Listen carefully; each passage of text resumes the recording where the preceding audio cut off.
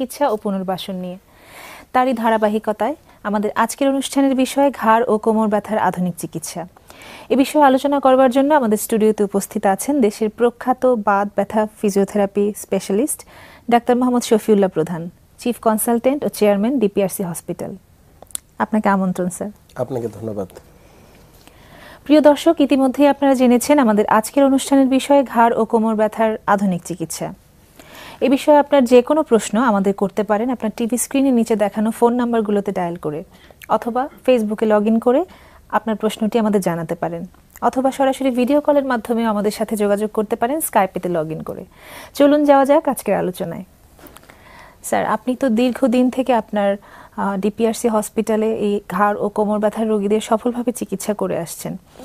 তো ফিজিওথেরাপি চিকিৎসার ক্ষেত্রে আপনাকে একজন আইকন হিসেবে ধরা হয়। তো আপনি এই আপনার প্র্যাকটিসে দেখতে পাচ্ছেন যে রোগী দিনে দিনে বেড়ে যাচ্ছে, আপনি বলছিলেন, এর কারণটা কি?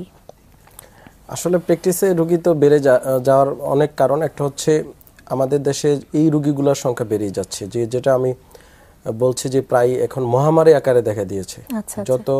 যেটা আমরা আগেও বলেছি যে আমরা দেখতাম যে বেশিরভাগ ক্ষেত্রে আগে বয়স্করা এই সমস্যায় ভুগতো, এখন কিন্তু ইয়াং জেনারেশন এই সমস্যা ভুগছে। একদিক দিয়ে এই রোগীর সংখ্যা বেড়ে যাচ্ছে, আর আরেক দিক দিয়ে হচ্ছে এই রোগীর যে লেটেস্ট মডার্ন ট্রিটমেন্ট বাংলাদেশে এখন সম্ভব, এবং সেটা ফিজিওথেরাপি যে চিকিৎসার পদ্ধতির মাধ্যমে, এবং এই চিকিৎসা উন্নত বিশ্বে আগে হতো, যেমন আমেরিকা, কানাডা বা মানুষ কিন্তু আপনার সিঙ্গাপুর, ব্যাংককে গিয়ে চিকিৎসা নিতে হতো। সেক্ষেত্রে বাংলাদেশ এখন ফিজিওথেরাপি স্বতন্ত্র আমরা ডিপিআরসি হসপিটাল তৈরি করেছি, যেখানে এই চিকিৎসাটা তারা খুব সহজেই পেয়ে যাচ্ছে। চিকিৎসা ব্যয়ও এখানে কম, এবং আন্তর্জাতিক মানসম্পন্ন ফিজিওথেরাপি চিকিৎসা অন্তত এখানে পাওয়া সম্ভব।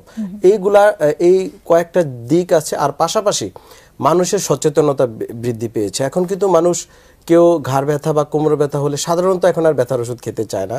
আমার প্র্যাকটিসে এখন এসে বলে যে স্যার, ব্যথার ওষুধ আমরা খেতে চাই না, বিকল্প চিকিৎসা নিতে চাই। এই প্রশ্নটা আপনার কাছে আমার ছিল যে আমাদের দেশের রোগীদের একটা টেন্ডেন্সি আছে দীর্ঘদিন থেকে ব্যথার ওষুধ খেয়ে খেয়ে ব্যথাটাকে সাপ্রেস করে করে আলটিমেটলি ফিউচারে তাদের কি কোনো সমস্যা হতে পারে কিনা, কি কি সাইড এফেক্ট হতে পারে? অবশ্যই ব্যথার ওষুধে যেটা হচ্ছে পার্শ্ব প্রতিক্রিয়া আছে, প্রত্যেকটা মেডিকেশনের ওষুধেরই ড্রাগসেরই পার্শ্ব প্রতিক্রিয়া আছে। তবে যদি সেটা নির্দিষ্ট ডোজে দেওয়া যায় সেটা কোনো সমস্যা হয় না। প্রবলেমটা হচ্ছে বাত ব্যথা বা হাড় জোড়া রোগ বা ঘাড় ব্যথা, কোমর ব্যথা রোগীরা, যেটা আমাদের দেশে দেখা যাচ্ছে দীর্ঘদিন মানে কয়েক যুগ ধরে তারা বিভিন্ন ফার্মেসি থেকে ওষুধ নিজেরা কিনে কিনে খায়, বা কারো একজন রোগী হয়তো কোনো ডাক্তার কাউকে প্রেসক্রাইব করেছে, সেটা দেখে আরেকজন রোগী খাচ্ছে। এই টেন্ডেন্সিগুলা গ্রো হওয়াতে, এবং এখন দেখা যায় যে প্রায় কিডনির বিভিন্ন ডিজিজ, যেটা দেখা যায় যে NSAIDs ইনডিউসড বা ব্যথার ওষুধ থেকে হচ্ছে, বিভিন্ন লিভারের প্রবলেম হচ্ছে, আপনার গ্যাস্ট্রাইটিস যেটা আলসার হচ্ছে, আপনার স্টোমাকে সমস্যা হচ্ছে, এবং শারীরিক বিভিন্ন সমস্যা, এবং ইভেন কি আপনার হার্টের রোগ পর্যন্ত, হার্টের বিভিন্ন ডিজিজ হচ্ছে, যেটা ব্যথার ওষুধের দীর্ঘমেয়াদী যে পার্শ্ব প্রতিক্রিয়া।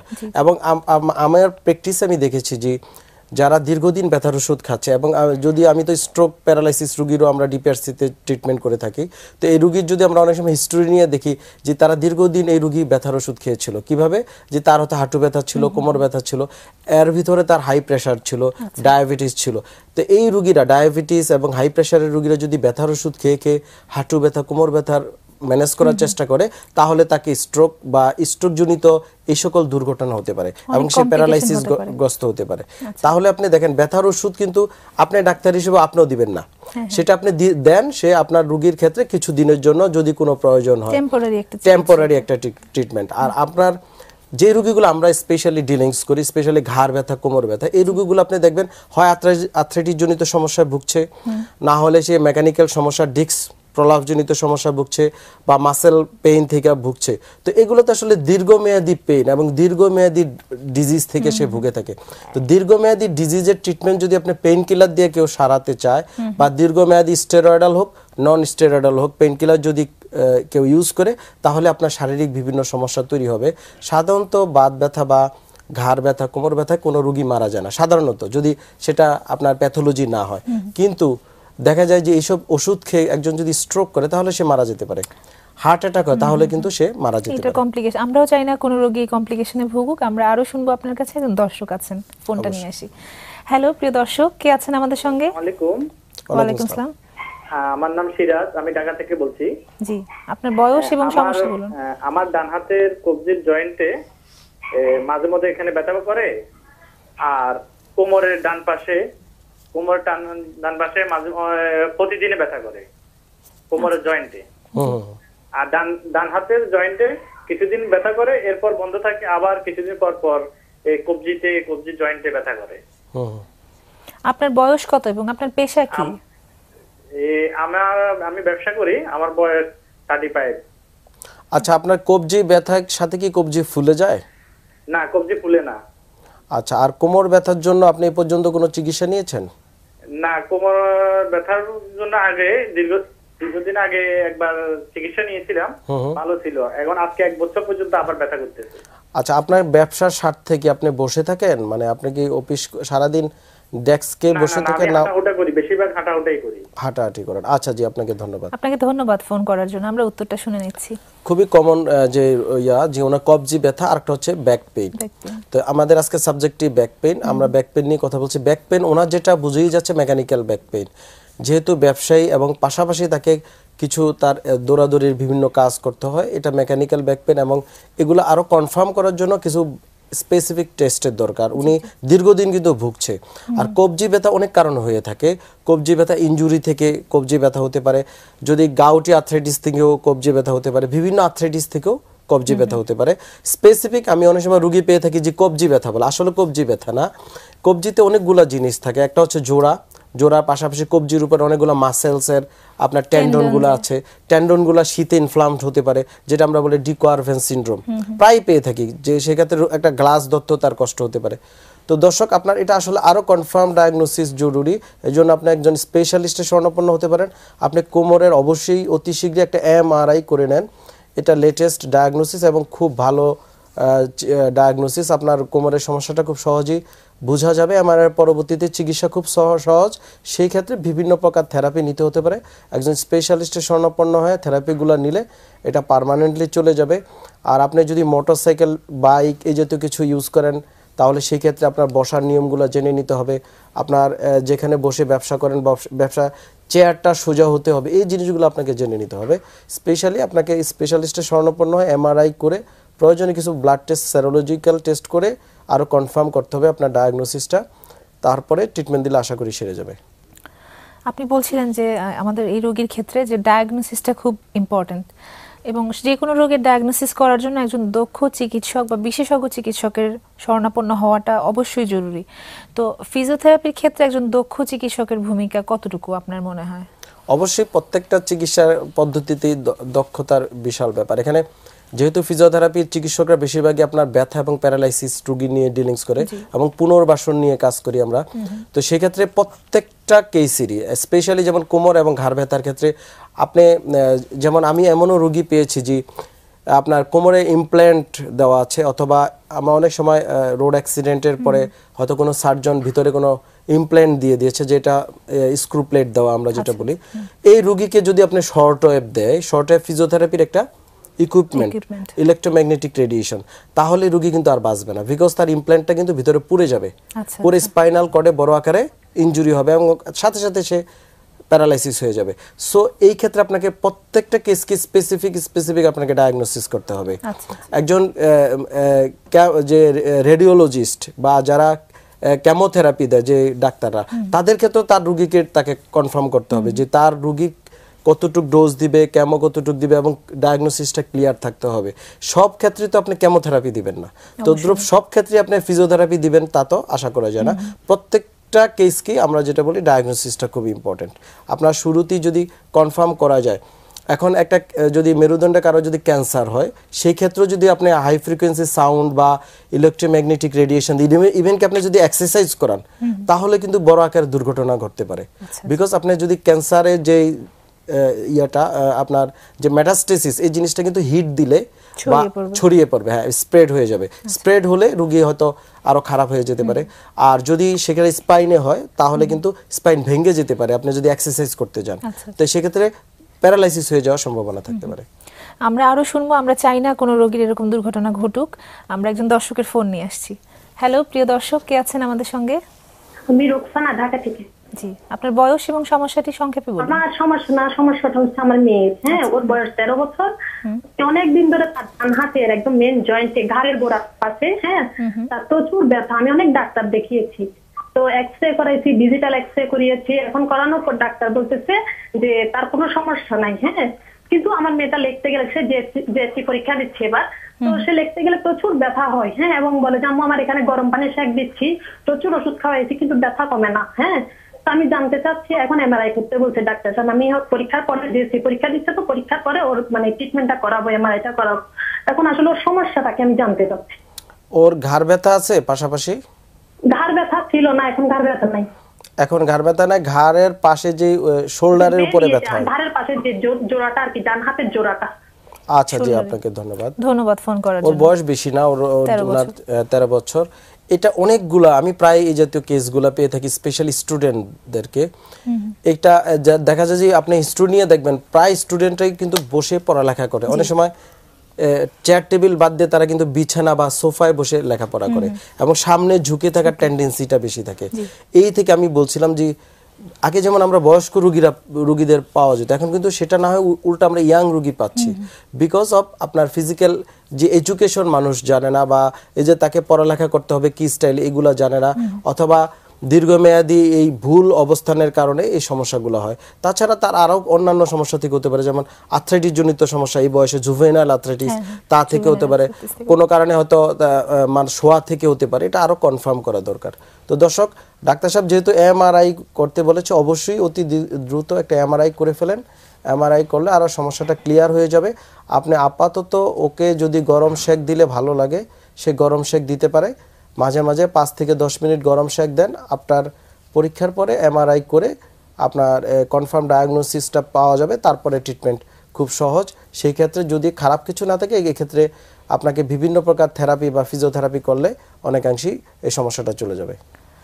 আপনি বলছিলেন যে একজন ফিজিওথেরাপি দক্ষ বিশেষজ্ঞের কাছে চিকিৎসা নিতে হবে। তো ফিজিওথেরাপি চিকিৎসার ক্ষেত্রে অনেক কার্যকর। ঘাড় এবং কোমর ব্যথার ক্ষেত্রে আমরা পেশেন্টদের ফোন পেয়ে থাকি অনেক। তো সব রোগীর ক্ষেত্রে কি চিকিৎসা একই রকম হবে, বা কি কি মডালিটিস অফ ট্রিটমেন্ট আপনারা দিয়ে থাকেন পেশেন্টদেরকে?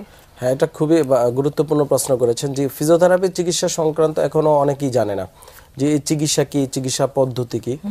ফিজিওথেরাপিটা হচ্ছে আপনার মানে এইখানে বিভিন্ন ইলেকট্রো মেডিকেল অ্যাপারেটাস, বিভিন্ন এক্সারসাইজ, বিভিন্ন আপনার ইকুইপমেন্টের মাধ্যমে আমরা ট্রিটমেন্টটা দিয়ে থাকি বেসিক্যালি।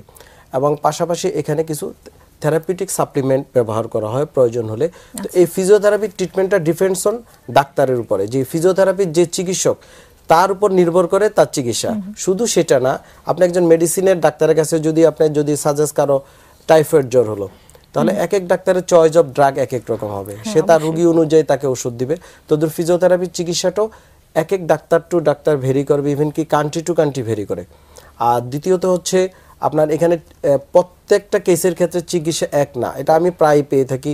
আমার প্র্যাকটিসে রোগী এসে বলে, স্যার আমাকে ফিজিওথেরাপি আপনি লিখে দেন অথবা আপনি দেন, আমি বাসায় নিয়ে করি। মানে অদ্ভুত কিছু কোশ্চেন আসে আর কি। এটা রোগীর দোষ না, রোগীদের জানে না, অথবা এই পদ্ধতি একেবারে লেটেস্ট পদ্ধতি, অথবা কিছু ভুলভাবে জানে যে ফিজিওথেরাপি মানে ব্যায়াম, ফিজিওথেরাপি মানে শেক দেওয়া। তো এই ভুল জিনিসগুলো হয়তো কেউ কেউ জানে, আবার কেউ জানে যে ফিজিওথেরাপিটা কি, এটা অনেকেই বুঝে না, মনে করে এটা একটা ওষুধ, গেলে হয়তো ওষুধ লিখে দিবে, ডাক্তার সাহেব খাবে। তো this is a system of medicine, এবং সারা ওয়ার্ল্ড স্পেশালি উন্নত বিশ্বে ফিজিওথেরাপি মানে এতই কার্যকরী চিকিৎসা পদ্ধতি, যেখানে আপনার বাত ব্যথা রোগীদের ফিজিওথেরাপি ছাড়া অন্য কোনো চিকিৎসা কোনো ডাক্তার দিতেও চায় না। ইফ নেসেসারি হয়তো কিছু সার্জারি প্রয়োজন হতে পারে। জি, আমাদের দর্শক, আপনারা দেখছেন ডিপিআরসি অ্যাডভান্স পেইন ট্রিটমেন্ট। আমরা কথা বলছিলাম ঘাড় ও কোমর ব্যথার আধুনিক চিকিৎসা নিয়ে। যারা ফোন করে আমাদেরকে পাচ্ছেন না, অথবা যাদের ফোন আমরা সময়ের অভাবে নিতে পারবো না, তাদের জ্ঞাতার্থে জানাচ্ছি, আপনারা আপনাদের সমস্যাগুলোর সমাধান সরাসরি আমাদের বিশেষজ্ঞ ডাক্তারের কাছ থেকে পেতে পারেন। আপনার টিভি স্ক্রিনের নিচে তার ফোন নাম্বার এবং ঠিকানা দেখানো হচ্ছে। চলুন যাওয়া যাক আলোচনায়। স্যার, আমরা কথা বলছিলাম ঘাড় ও কোমর ব্যথার আধুনিক চিকিৎসা নিয়ে। ঘাড় ও কোমর ব্যথার ক্ষেত্রে আমরা, এবং আপনিও হয়তো প্র্যাকটিসে দেখছেন যে বেশিরভাগ রোগী পিএলআইডির সমস্যা নিয়ে আসে।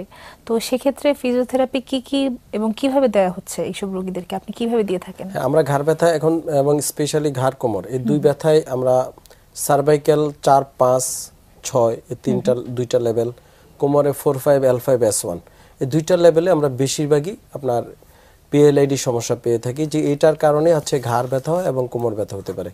তো এই বোথ, সেটা সার্ভাইকাল হোক অথবা কোমর অথবা ঘাড় যেখানেই হোক না কেন, এই রুগীদের যেটা ফার্স্ট ট্রিটমেন্ট হচ্ছে আপনার রেস্ট, এবং রেস্ট দিতে গেলে যেটা করতে হবে কমপ্লিট বেড রেস্ট।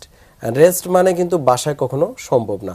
মানুষ রেস্টে যখন বাসায় যায়, দেখা যায় যে পারিবারিক বিভিন্ন কাজ করতে হয়, হয়তো একটা লোক কিন্তু আসলে বাসায় সারাদিন শুয়ে থাকা সম্ভব না। তো সেই ক্ষেত্রে তাকে ফার্স্ট দিতে হবে রেস্ট, এবং রেস্টের জন্য তাকে অবশ্যই হসপিটালাইজড হতে হবে। আর দ্বিতীয়ত, এই রুগীগুলার মেইন ট্রিটমেন্ট হচ্ছে ডিকম্প্রেশন থেরাপি, ডিকম্প্রেসড করা। যে আপনার যে নার্ভ, যে ডিস্কটা আপনার ফেটে বা বালজিং হয়ে আপনার নার্ভকে কম্প্রেশন দিল, সেটা নার্ভ রুটকে বা স্পাইনাল কর্ডকে, যার কারণে আপনার ব্যথা হচ্ছে, পা ঝিঝি করছে বা হাত ঝিঝি করছে বা প্যারালাইসিস হচ্ছে, সেটাকে চাপটা সরিয়ে আনা। তো চাপ সরাতে গেলে আপনাকে রেগুলার ন্যূনতম 3 to 4-5 টাইমস ফিজিওথেরাপি দিতে হবে, এবং তাকে টোটালি রেস্টে রেখে শোয়া রাখতে হবে, এবং প্রতিটা থেরাপির পর তাকে বিভিন্ন প্রকার শুয়ে শুয়ে এক্সারসাইজ করতে হবে। আমরা যদি একটা রুগীকে বসিয়ে রাখি বা সে হাঁটা চলাফেরা করে, তাহলে তার ডিকম্প্রেশনের কোনো দাম নেই। ডিকম্প্রেশনের পরে উল্টা আরো কম্প্রেশন হতে পারে, বিকজ যদি স্পাইনাল আপনাকে মানে স্পাইনের উপর আবার প্রেসার দেওয়া হয়, তাহলে কিন্তু ডিকম্প্রেশন পরে উল্টা আবার সে কম্প্রেশন করবে এবং আরো খারাপ হয়ে যেতে পারে। যেটা আমি প্রায় রুগী পেয়ে থাকি, অনেক সময় বলে স্যার ফিজিওথেরাপি দেওয়া তো আরো খারাপ হয়ে গেছে। কিভাবে দিয়েছেন? যে বিভিন্ন সেন্টারে গিয়ে সে ফিজিওথেরাপি দিচ্ছে, যার কারণে তার সমস্যাটা আরো বেড়ে যাচ্ছে। তো এই রুগীদেরকে আপনার যদি টোটালি হসপিটালাইজড করা হয়, করে যদি অন্তত 2 থেকে 3-4 সপ্তাহ টোটালি ডিকম্প্রেশন বিভিন্ন থেরাপিগুলো করানোর পাশাপাশি এক্সারসাইজ করানো হয়, এবং তাকে শিখিয়ে দেওয়া হয় যে ভবিষ্যতে তাকে এই সমস্যাটা কেন হয়েছে, সেটা কিভাবে চললে এডুকেশনগুলো জানানো যায়, তাহলে রোগী কিন্তু সম্পূর্ণরূপে সুস্থ হয়ে যাবে। আমরাও আশা করব সব রোগী সুস্থ হয়ে যাবে। একজন দর্শক আছেন, ফোনটা নিয়ে আসি। হ্যালো, প্রিয় দর্শক, কে আছেন আমাদের সঙ্গে? আমি জয়পুরহাট থেকে পূর্ণিমা বলছি। জি, শুনতে পাচ্ছি। আপনার বয়স এবং সমস্যাটি সংক্ষেপে বলুন। আমার বয়স 50। জি। তো আমার ওই ডান হাতে ফ্রোজেন সোলজার হচ্ছে, ডাক্তার বলছে অনেক 6-7 মাস থেকে ব্যথা। আচ্ছা। হ্যাঁ। আপনার কি ডায়াবেটিস আছে? আমার ডায়াবেটিস আছে, হাই প্রেসার আছে। জি। তো আপনি এখন কি চিকিৎসা নিচ্ছেন? আমি ডাক্তার কাছে গেলাম, ডাক্তার বললো ফ্রোজেন সোলজার, তো থেরাপি দিতে বললো। আমি থেরাপি দিলাম, 2 জায়গায় গেলাম, আমার পছন্দ হলো না। এর আগে কারণ বাঁ হাত হয়েছিল, আমি দিনাজপুর ডায়াবেটিস নিয়েছিলাম, থেরাপি নিয়েছিলাম, তো এখানে পছন্দ হলো না। তো আরেকজনের কাছে গেলাম, সে আমার ঘাড়ের মধ্যে এমন করে ইলেকট্রিক শক দিয়ে দিল। জি। তখন থেকে আমার ঘাড় প্রচন্ড ব্যথা, মানে ওষুধ খাচ্ছি, রেস্টে থাকছি, ছেক দিচ্ছি, তখন কমতেছে। আর সে ইঞ্জেকশনও দিতে চাইছিল, আমি দেইনি, ভয় পেয়ে গেছি। তখন গলার দিল, এগুলার পরে আমি তো গলার ইউজ করিনি। এখন দিনাজপুর আর এক ডাক্তারের কাছে গেলাম, আমাকে ইঞ্জেকশন দিচ্ছে ইয়েতে, শোল্ডারে। হ্যাঁ, এখন আবার 15 দিন পর আর একটা দিতে বলছে। তো আমি এখন খুব ইয়েতে ভুগতেছি, ইনডিসিশনে, যে আমি কি করব। আপনার এখন কি অবস্থা? বর্তমানে আপনি কেমন আছেন? বর্তমানে আমি একটু কাজ কাম করলে পারে হাত একদম ব্যথায় শেষ হয়ে যাচ্ছে, ঘাড়ও বেশি হচ্ছে। আপনার ব্যথাটা কি হাতের আঙ্গুল পর্যন্ত আসে নাকি শুধু কাঁধে শোল্ডারই থাকে? হাতের আঙ্গুল পর্যন্ত আসে, আর উনি ঘাড় এমন জোরে জোরে ডলে দিছে, এখন আমার ঘাড়টাও পুরো ব্যথা করে। আচ্ছা, আমাদের কাছে কি জানতে চাচ্ছেন? আমি এখন কি করব? আচ্ছা, জি, ধন্যবাদ আপনাকে ফোন করার জন্য। দুইটা, একটা হচ্ছে ওনার ফ্রোজেন শোল্ডার ডায়াগনোসিস করেছে ডাক্তার সাহেব, জি, সেটা কনফার্ম, এবং তা ওনার কথাও বোঝা যাচ্ছে উনি ফ্রোজেন শোল্ডারের রোগী ছিল। দ্বিতীয়ত আরেকটা হচ্ছে ভুল ফিজিওথেরাপির কারণে যেটা হয়, যেমন ওনার ঘাড়ে এমন জোরে কিছু একটা করেছে। আমরা অনেক সময় ম্যানিপুলেট করে থাকি। ম্যানিপুলেশন যদি কারো দক্ষ হাতে না হয়, এবং একজন ফিজিওথেরাপিস্টকে ন্যূনতম 10-15 বছর এই ম্যানিপুলেশনের উপর ট্রেনিং নিতে হবে, তারপরে সে দক্ষতার সাথে ম্যানিপুলেট করতে পারবে। তো সেই ক্ষেত্রে যদি কেউ উল্টা ম্যানিপুলেট করতে গিয়ে একটা রোগীর আরো খারাপ করে দেয়, ওনার কিন্তু তাই হয়েছে, যে এখন ঘাড়ে হয়তো ডিস্কে সমস্যা হয়েছে। তো দর্শক, আপনার ভয় পাওয়ার কোনো কারণে আপনার ঘাড়ের একটা এমআরআই করে দেখেন দ্রুত। এমআরআই যদি ডিস্কের সমস্যা থাকে, আপনার ফ্রোজেন শোল্ডারের যে থেরাপিগুলো সেগুলো আপাতত বন্ধ রেখে ঘাড়ের চিকিৎসাটা করা জরুরি। আর আপনি ঘাড়ের যে কলারটা ইউজ করছেন, কলারটা ইউজ করেন, মাথার নিচে পাতলা একটা বালিশ দিবেন, আপাতত ভারী কাজ করা থেকে বিরত থাকেন। আপনি ঘাড়ের চিকিৎসাটা কনফার্ম করার পর ফ্রোজেন শোল্ডারের ট্রিটমেন্ট খুব ইজি। এই ক্ষেত্রে আপনি কিছু এক্সারসাইজ এবং পাশাপাশি কিছু ইলেকট্রোথেরাপি সঠিক জায়গায় সঠিক চিকিৎসকের মাধ্যমে যদি নিতে পারেন, টোটালি এটা সেরে যাবে। আপনি আগে ঘাড়ের একটা এমআরআই করে চিকিৎসা নেন, তারপরে আপনি ফ্রোজেন শোল্ডারের চিকিৎসা যান।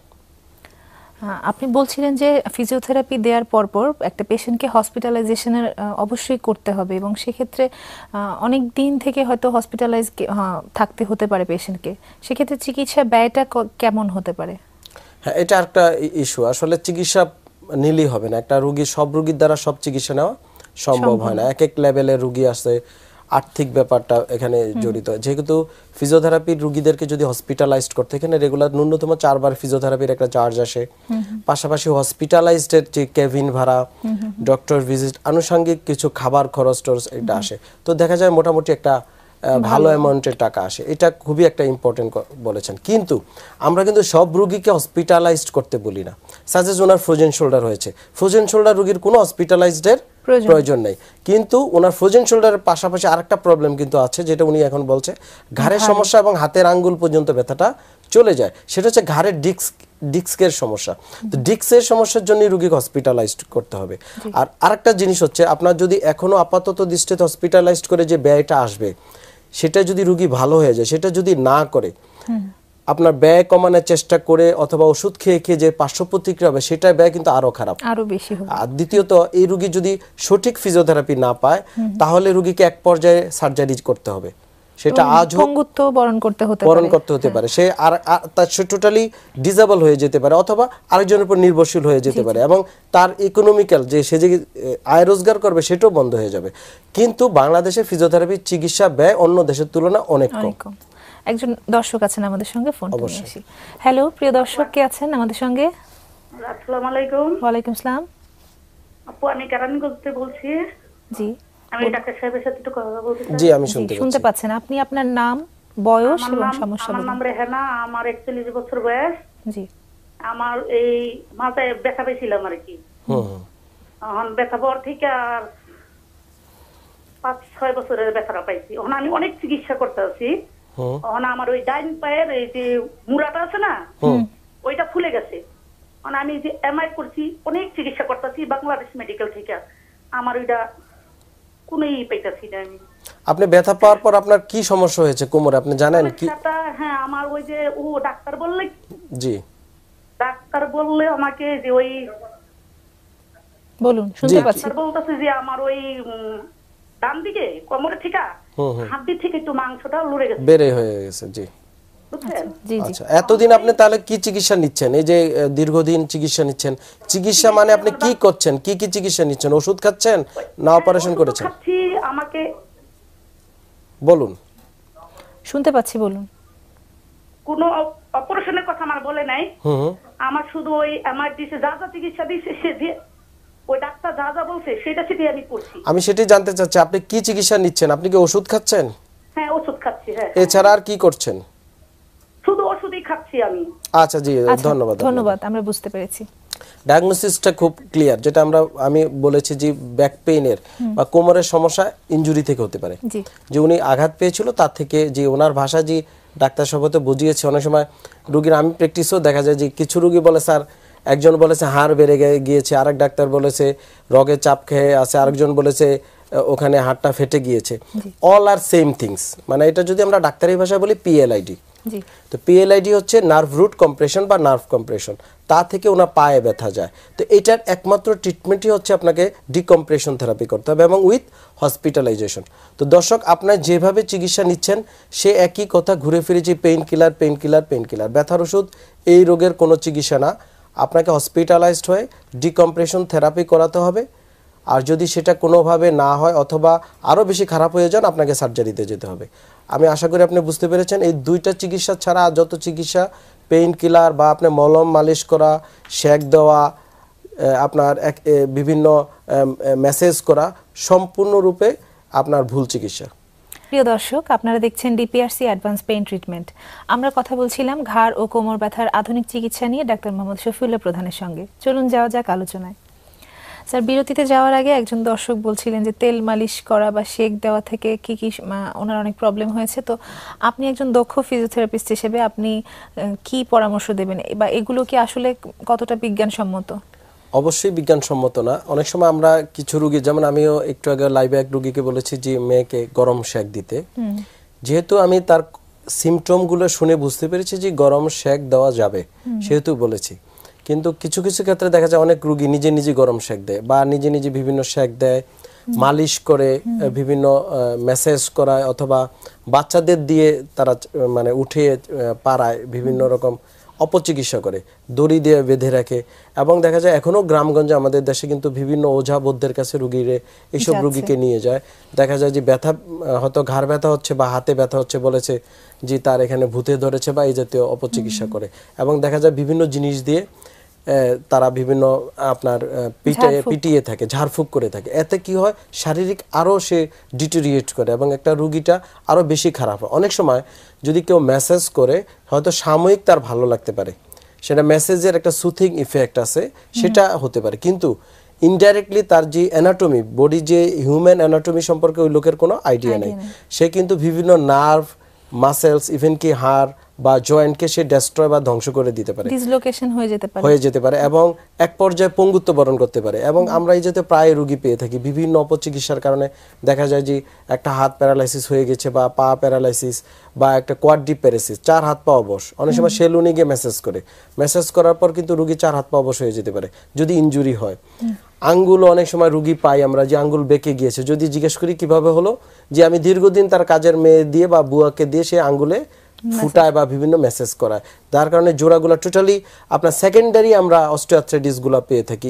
এরকম মানে একটা হচ্ছে আমাদের শারীরিক চলাফেরা উঠা বসা, তো বিভিন্ন ডিজিজ হচ্ছে রোগীদের, কিছু আপনার ইনফ্লামেটরি ডিজিজ আছে, কিছু নিজেদের তৈরি ডিজিজ আছে। পাশাপাশি এসব অপচিকিৎসা, এই মালিশ, ঝাড়ফুঁক বা তেল, এসব অপচিকিৎসার মাধ্যমেও আরো বিভিন্ন রোগের এবং সমস্যাগুলো আরো বেড়ে যাচ্ছে। সবকিছু করার আগেই প্রপার ডায়াগনোসিসটা বোধহয় জরুরি। অবশ্যই, এবং ডায়াগনোসিসের আগে একজন চিকিৎসকের কাছে শরণাপন্ন হতে হবে, বিশেষজ্ঞ চিকিৎসকের পরামর্শ নেওয়া উচিত। আর তাছাড়াও বিভিন্ন আমরা বিজ্ঞাপন দেখি, বিভিন্ন ধরনের মেশিন, বিভিন্ন ধরনের মালিশ তেল বলা হয়, এগুলো মেশিনগুলো কি আসলে ফিজিওথেরাপি বা আসল বিজ্ঞানসম্মত চিকিৎসা? কেউ যদি মেশিনের কথা বলে থাকে যে এটা আপনার কোনো কাজে লাগবে, অন্য কোনো কাজের কথা, ইজ অ্যানাদার থিংস, সেটা হতেই পারে। কিন্তু এটা চিকিৎসা বিজ্ঞানের জন্য কোনো মেশিনের কেউ যদি অ্যাড দেয়, এটা টোটালি প্রতারণা শামিল। বিকজ মেশিনের কোনো ডায়াগনোসিস করার ক্ষমতা নাই, সে আমি যেভাবে অপারেট করব সে তাই করবে। এবং মেশিন কোনো চিকিৎসক না। যে কোনো বাত ব্যথা বা হাড় জোড়া রোগ যাই হোক না কেন, তাকে একজন চিকিৎসকের শরণাপন্ন হতে হবে। এবং ফিজিওথেরাপি চিকিৎসকের শরণাপন্ন হলে সে কনফার্ম ডায়াগনোসিসটা করে দিবে যে আপনার এই সমস্যা। আমি এখন যদি ঘাড়ে কারো টিউবারকুলোসিস হয়, যে ঘাড়ে যদি টিবি হয়, টিবি থেকেও কিন্তু আপনার ঘাড় ব্যথা হতে পারে, কোমরে ব্যথা হতে পারে। তো সেই রুগীকেও যদি আমি ডায়াগনোসিস আমার কাছে পাঠিয়ে দিল একজন, যে রুগীকে ফিজিওথেরাপি দিতে হবে, কেন ফিজিওথেরাপি দিব সেটা তাকে এক্সক্লুড করতে হবে যে তার কি সমস্যা। এখন এই টিবি স্পাইনকেও যদি আমরা ইলেকট্রোথেরাপি দিই তাহলে রোগী খারাপ হয়ে যেতে পারে। তো সেক্ষেত্রে একজন ডাক্তারের ফার্স্ট ট্রিটমেন্ট হচ্ছে তাকে ডায়াগনোসিস করা, হ্যাঁ তাকে ফিজিওথেরাপি দিলে আদৌ ভালো হবে কিনা সেটাও কিন্তু আপনার কনফার্ম করতে হবে। তো এই ক্ষেত্রে যে সকল মেশিনের ব্যাপার বলে যে এটাই থেরাপি মেশিন বলে অপপ্রচার এবং অপচিকিৎসার শিকার হচ্ছে। একটা রোগী হচ্ছে সে কনফার্ম হচ্ছে না যে তার কি সমস্যা, দ্বিতীয়ত সে এখানে অনেকগুলো ইকোনমিক্যালি হয়, আপনার ক্ষতিগ্রস্ত হয়। দেখা যায় একটা মেশিন 60-70 হাজার টাকাও সেল করে একটা রোগীর কাছে। তো রোগী এই মেশিনটা নিয়ে কি করবে যদি রোগী এই কাজ করতো? এখন একটা ইঞ্জিনিয়ারকে যদি আপনি একটা মেশিন ধরিয়ে দিয়ে বলেন আপনার কোমর ব্যথার জন্য এটা দিতে থাকেন, ইঞ্জিনিয়ারের কাজ তো এটা না, তার কাজ হচ্ছে অন্য কাজ। তো তাকে যদি চিকিৎসকের কাছে না পাঠিয়ে এইসব অপচিকিৎসা দেওয়া হয় তাহলে তার ইকোনমিক্যালি সেই মেশিনটা কেনার কারণে সে ক্ষতিগ্রস্ত হবে, 2 তার কনফার্ম ডায়াগনোসিস হবে না, সে শারীরিকভাবে ক্ষতিগ্রস্ত হবে এবং সে টোটালি একটা সামাজিকভাবে ক্ষতিগ্রস্ত হবে। তো এই থেকে আমাদের সবাইকে আরো সচেতন হতে হবে, বের হয়ে আসতে হবে। ফিজিওথেরাপি চিকিৎসা অবশ্যই একজন ফিজিওথেরাপি চিকিৎসকের কাছ থেকে নিতে হবে। আপনি তো বাংলাদেশ ফিজিওথেরাপি অ্যাসোসিয়েশনের ভাইস চেয়ারম্যান, তো এই ধরনের অপচিকিৎসা বা ভুয়া যারা ডাক্তার তাদেরকে আপনারা মানে কি ব্যবস্থা আপনারা গ্রহণ করতে? এটা আসলে আমাদের ফার্স্ট হচ্ছে আমরা মিডিয়া হচ্ছে ইম্পর্টেন্ট, যে কোনো ইয়েতে এখানে মিডিয়ার ভূমিকাটা হচ্ছে জরুরি। মিডিয়া সাধারণ মানুষকে সেটা আরো সচেতন করতে হবে যে এই রোগের চিকিৎসা যারা চিকিৎসা করে বা ফিজিওথেরাপির চিকিৎসা কি সেটা আরো সবাইকে জানাতে হবে। এখন আপনি গভর্নমেন্ট যতই আইন করে দেখ, যদি সেটা সবাই করতে থাকে এবং ইমপ্লিমেন্ট যদি ঠিকভাবে না হয়, আমরা সবাই সচেতন না হই, রুগীরই গিয়ে যদি ফিজিওথেরাপির কথা বলে আমার কাছে এসে বলে যে স্যার আপনি ফিজিওথেরাপি লিখে দেন, আমার পাশে একটা ফিজিওথেরাপি সেন্টার আছে, হোয়ারেজ ওখানে আমি খবর নিয়ে দেখেছি ওখানে কোনো ডাক্তার নাই, কিচ্ছুই নাই, ইভেন কি তারা একটা জাস্ট আইআরআর ল্যাম্প কিনে বসে আছে। তাহলে এখানে আপনি কি করবেন? এখানে তো আমাদের জনগণকেও সচেতন হতে হবে।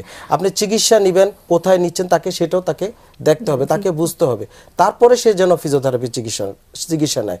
আর as a physiotherapy association vice president হিসেবে আমরা ফিজিওথেরাপি ডাক্তারদেরকে সচেতন করা হচ্ছে যেন তার আশেপাশে ম্যাল প্র্যাকটিসকেও যেন না করে, সারা দেশে ফিজিওথেরাপি সঠিক চিকিৎসা পায়। প্লাস আমরা গভর্নমেন্টের সাথে কাজ করছি, অতি শীঘ্রই আরো হয়তো বাংলাদেশে এই সমস্যাগুলো আরো কাটিয়ে যাবে বা আরো সুন্দর হয়ে উঠবে। আমরাও আশা করি সচেতনতা আরো বাড়বে আমাদের রোগীদের মধ্যে। একজন রোগী আছেন আমাদের সঙ্গে, ফোনটা নিয়ে আসি। হ্যালো প্রিয় দর্শক, কে আছেন আমাদের সঙ্গে? ওয়ালাইকুম আসসালাম। আমি চিটাগং থেকে মুস্তাফা বলছি। জি বলুন আপনার বয়স এবং সমস্যাটি আমার সংক্ষেপে। বয়স হচ্ছে 43। জি আমার একটু এই ঘাড়ে ব্যথা, মানে সার্ভিক্যাল স্পন্ডালাইটিস যেটা বলে। জি 74 নম্বর হাতটা একটু বাঁকা। জি আমি বুঝতে পেরেছি, বলুন। স্যার এটা এখন আমাকে ডাক্তার সার্ভিক্যাল বেল্ট কলার দিচ্ছে। সেই সার্ভিক্যাল কলার দিতে কিছু সুবিধা লাগতেছে। এখন আরেক ডাক্তারের কাছে গেছি, ও বলতেছে ফিজিওথেরাপি দিতে। এখন এক ডাক্তার বলতেছে ফিজিওথেরাপি লাগবে না, শুধু আপনার বেল্টে ব্যবহার করেন, আশা করি ভালো হয়ে যাবে। আরেক ডাক্তার বলতেছে আপনার ব্যথা অতিরিক্ত হইলে আপনি করেন, বলে থেরাপি নেন। থেরাপি নিব কোথায়? আমার আগের চেয়ে একটু ব্যথা একটু কম, আমার ডায়াবেটিস নাই, আমার প্রেশার সব ওকে আছে, আমি সবগুলো পরীক্ষা করেছি। এখন আমাকে বলতেছে, এক ডাক্তার বলতেছে ফিজিওথেরাপি দেওয়ার জন্য, আরেক ডাক্তার বলতে লাগবে না। আমি এখন কি ফিজিওথেরাপির দিকে যাবো? ফিজিওথেরাপিতেও ভালো পাচ্ছি না। আচ্ছা জি, ধন্যবাদ আপনাকে, আমি বুঝতে পেরেছি। ধন্যবাদ ফোন করার জন্য। ওনার হচ্ছে সার্ভাইকাল স্পন্ডাইলোসিস, এটা সাধারণত হাড় ক্ষয় রোগ আমরা যেটা বলে থাকি। তো দর্শক, আপনার এটার ক্ষেত্রে ডাক্তার সাহেব যে কলারটা দিয়েছে সেটা আপনি কিন্তু দীর্ঘমেয়াদী ইউজ করা যাবে না। কলারটা আমরা দেই সেটা সাময়িক, বিকজ আপনার মেরুদণ্ডের যে ঘাড়ের হাড়ে সেখানে ইনফ্লামেশন হয়েছে এবং হাড় ক্ষয় হয়েছে। সাময়িক রেস্ট দেওয়ার উদ্দেশ্য যেন ওখানে ইনফ্লামেশনটা সাবসাইড হয়, সেটা আপনি হয়তো 2 থেকে 3-4 সপ্তাহ ম্যাক্সিমাম ইউজ করতে পারেন। আর কলার ব্যবহারের কিছু নিয়মকানুন আছে, সেটা হচ্ছে কলার অবশ্যই শোয়া অবস্থায় ব্যবহার করা যাবে না। সেটা যদি আপনি বের হন, বাইরে ঘুরতে যান, অফিসিয়াল কাজে যান, চলাফেরায় কলার ইউজ করতে হবে। আর হ্যাঁ, এই সময়ের ভিতরে আপনাকে ফিজিওথেরাপি চিকিৎসা নিয়ে সম্পূর্ণরূপে ভালো হয়ে যেতে হবে। বিকজ সার্ভাইকাল স্পন্ডাইলোসিসে যে ইনফ্লামেশনটা হয় সেটা বিভিন্ন থেরাপির মাধ্যমে ইনফ্লামেশনটা সাবসাইড করা যায়। পাশাপাশি ঘাড়ে যে মাসেলগুলা আপনার দুর্বল হয়ে যায় সেটাকে এক্সারসাইজের মাধ্যমে স্ট্রেনথেন করতে হবে। তা আপনার যদি সম্ভব হয় আপনার ওদিকে ফিজিওথেরাপি ভালো চিকিৎসকের শরণাপন্ন হয়, ফিজিওথেরাপি নেন, আশা করি এটা সম্পূর্ণরূপে সেরে যাবে। পেশেন্ট এডুকেশনটা খুব জরুরি। আপনি বলছিলেন যে আমাদের রোগীরা আসলে সচেতনতার অভাবের কারণে, অজ্ঞতার কারণে অনেক ভুল করে থাকেন এবং ভুলের মাসুলও দিয়ে থাকেন। তো আপনি একজন দক্ষ ফিজিওথেরাপিস্ট এবং দীর্ঘদিন থেকে আপনি সফলভাবে প্র্যাকটিস করে আসছেন, তো আপনার পরামর্শটা অবশ্যই আমার দর্শকদের ক্ষেত্রে অনেক গুরুত্বপূর্ণ। আপনি কি পরামর্শ দেবেন রোগীদের? স্পেশালি ঘাড় কোমর ব্যথার জন্য। ঘাড় এবং কোমর ব্যথা রোগীদের একটা হচ্ছে, সবার আগে আমরা যে রোগীগুলা পাচ্ছি, আমি বারবার বলছি আমরা এখন ইয়াং রোগী বেশি পাচ্ছি। এর প্রধান মেইন কারণই হচ্ছে আপনার এডুকেশন, যেটা আপনি বলছিলেন যে আমাদের বসার এডুকেশন, কাজের এডুকেশন, এটা কিন্তু আমরা জানি না বা রোগীরা জানে না। যে বসার ক্ষেত্রে প্রত্যেকটা মানুষ যেন 1 ঘন্টার বেশি এক জায়গায় বসে না থাকে, সেটা দাঁড়িয়ে থাকার কাজ হোক অথবা বসে থাকার কাজ হোক, সেটা নিচে বসার কাজ হোক অথবা চেয়ারে বসার কাজ হোক। যেমন একজন ব্যাংকার, সে কিন্তু ব্যাংকে ডেস্ক জব করছে, অথবা একজন অফিস, যে কোনো অফিসের লোক, অথবা একজন বিজনেসম্যান তার ব্যবসার সাথে সে বসে আছে, সেই জন্য 1 ঘন্টা পর পর তার অবস্থানটা চেঞ্জ করে, নাম্বার 1। আর নাম্বার 2 হচ্ছে এই ব্যথা বেদনা যেটি হোক না কেন, কোমর ব্যথা রোগীদের ক্ষেত্রে দ্রুত একজন স্পেশালিস্টের শরণাপন্ন যেন তারা হয়। প্রায়ই আমি দেখি যে ব্যথার ওষুধ খেয়ে এটা ম্যানেজ করার চেষ্টা করে, হয়তো সময় বাঁচানোর চেষ্টা করে, অথবা আমরা সবাই ব্যস্ত, রোগী অবশ্যই ব্যস্ত, তার ব্যবসায়িক কাজে ব্যস্ততা তো থাকতেই হবে, কিন্তু যেই কাজের জন্য আপনি ব্যস্ত, আপনার যে শরীরের জন্য ব্যস্ত, সেটা যদি আপনি নিজের শরীরকে নিজে গ্রাহ্য না করেন বা নিজের রোগকে অবহেলা করেন, এতে কিন্তু আপনার এই ব্যস্ততা কোনো কাজে আসবে না। বিকজ আপনি শারীরিকভাবে বিভিন্ন সমস্যা পড়ে যাবেন, এক পর্যায়ে কাজও আর সে করতে পারবে না। আর ঘাড় ব্যথাগুলো আমরা আরো শুনবো, কারণ এটা খুবই গুরুত্বপূর্ণ। আমরা শেষে শুনবো এটা। একজন দর্শকের ফোনটা খুব সংক্ষেপে নিয়ে আসি। হ্যালো প্রিয় দর্শক, কে আছেন আমাদের সঙ্গে? হ্যালো, আসসালামু আলাইকুম, আমি ফারজানা। জি, আপনার বয়স এবং সমস্যাটি সংক্ষেপে বলুন। জি, আমার বয়স হচ্ছে 36। আমার ব্যথা হচ্ছে কোমর থেকে ডান পা। জি, আমি এ পর্যন্ত 2টা ডাক্তার দেখাইছি। একজন অপারেশনের কথা বলেছে, আর একজন 1 মাসের ট্রিটমেন্ট দিয়ে তারপর বলেছে ইনজেকশন দিতে। হ্যাঁ, তো 2টার একটাও আমি করাইনি। আমি এখনো চিন্তার মধ্যে আছি কি করব। আপনি কি এমআরআই করেছিলেন কোমরের? জি জি। আচ্ছা, কি সমস্যা ওটা? কোমরে কোন লেভেলের সমস্যা আপনি জানেন? জি জি, কোমরে একদম লাস্টে ডিস্কের সমস্যা, আর ডান পাটা ফুলে যায়, ডান পার গোড়ালি ব্যথা করে। জি, আমরা দুইটা বাচ্চা খুব ছোট, ওদের আমি ঠিকমতো নার্সিং করতে পারছি না। ঠিক আছে, আমরা বুঝতে পেরেছি দর্শক, আমরা উত্তরটা নিয়ে নিচ্ছি। ধন্যবাদ ফোন করার জন্য। আচ্ছা, যে আমি উত্তর দিচ্ছি, ওনার ডিস্ক প্রলাপস, একই যেটা আমরা বারবার বলছিলাম। তো এই রোগীর ক্ষেত্রে, এই সব ক্ষেত্রে দর্শক শুরুতে যেটা করতে হবে আপনার ডিকম্প্রেশন থেরাপি। যদি হসপিটালাইজড হয়ে সেটা করানো যায়, আশা করি অপারেশন থেকে আপনি বেঁচে যাবেন, অপারেশন করতে হবে না। অপারেশন হচ্ছে লাস্ট চয়েস। আপনি ডিকম্প্রেশন থেরাপি সঠিক জায়গায় নেন, আশা করি এটা সেরে যাবে। জি, আমরা একদম শেষ মুহূর্তে আপনার পরামর্শ দিচ্ছিলেন রোগীদের। জি অবশ্যই, ঘাড় ব্যথা রোগীর পরামর্শ আমি বলতে চেয়েছিলাম, যেটা হচ্ছে যেন কেউ ঘাড়ে কোনো মেসেজ না করে, যে কোনো জায়গায় গিয়ে সেটা থেকে অ্যাভয়েড করতে হবে, নাম্বার 1। নাম্বার 2 হচ্ছে শোয়ার ক্ষেত্রে বালিশটা সবাই কিন্তু 2টা বালিশ ব্যবহার করার চেষ্টা করে, প্রায় আমরা পেয়ে থাকি। একটা পাতলা বালিশ ব্যবহার করবে। কম্পিউটিং ব্যবহারের ক্ষেত্রে এক নাগারে 1 ঘন্টার বেশি যেন কম্পিউটিং না করে, সে বারবার অবস্থান চেঞ্জ করে। এতে এই রোগীগুলো অনেকাংশে ইয়াং রোগীদের সমস্যা কমে যাবে এবং রোগীরা ভালো থাকবে। জি, আপনাকে অনেক ধন্যবাদ। আশা করি আমার রোগী অনেক উপকৃত হচ্ছে আপনার এই আলোচনার মাধ্যমে। ধন্যবাদ। আপনাকে অনেক ধন্যবাদ। এসএ টেলিভিশনকে অসংখ্য ধন্যবাদ। প্রিয় দর্শক, আপনারা দেখছিলেন ডিপিআরসি অ্যাডভান্স পেইন ট্রিটমেন্ট। আমরা কথা বললাম ঘাড় ও কোমর ব্যথার আধুনিক চিকিৎসা নিয়ে। আশা করি আপনাদের প্রাত্যহিক জীবনে আমাদের এই পরামর্শগুলো কাজে লাগবে। যারা অনুষ্ঠানটি দেখতে পারেননি তাদের জ্ঞাতার্থে জানাচ্ছি, আমাদের অনুষ্ঠানটি পুনঃপ্রচারিত হবে বৃহস্পতিবার রাত 2টায়। দেখার আমন্ত্রণ রইল।